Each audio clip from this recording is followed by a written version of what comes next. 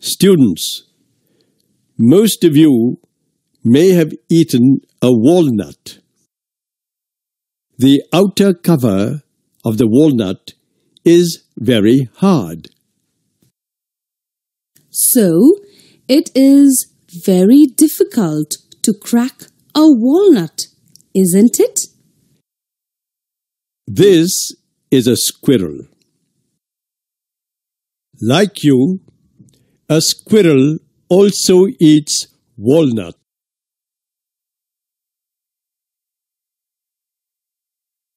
Have you ever wondered how this small squirrel cracks the walnut to eat?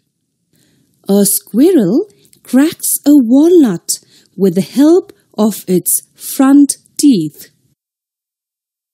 Yes, a squirrel cracks the walnuts with the help of its front teeth.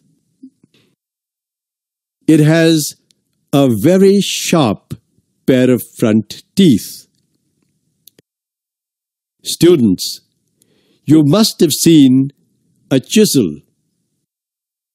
A chisel is very sharp, isn't it? We use the chisel to cut wood. The front teeth of a squirrel are also sharp like a chisel. With the help of these sharp teeth, a squirrel bites and cracks the walnut. After cracking the walnut, a squirrel chews it with its strong, flat back teeth. Then it swallows the walnut. The process of eating food by biting and chewing it with teeth is called gnawing.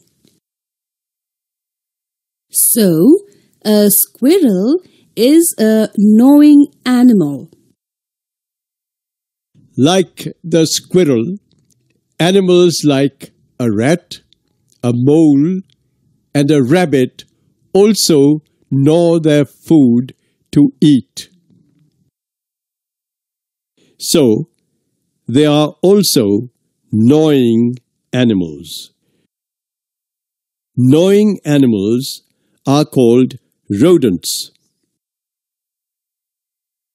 So, a squirrel, a rat, a mole, and a rabbit are rodents.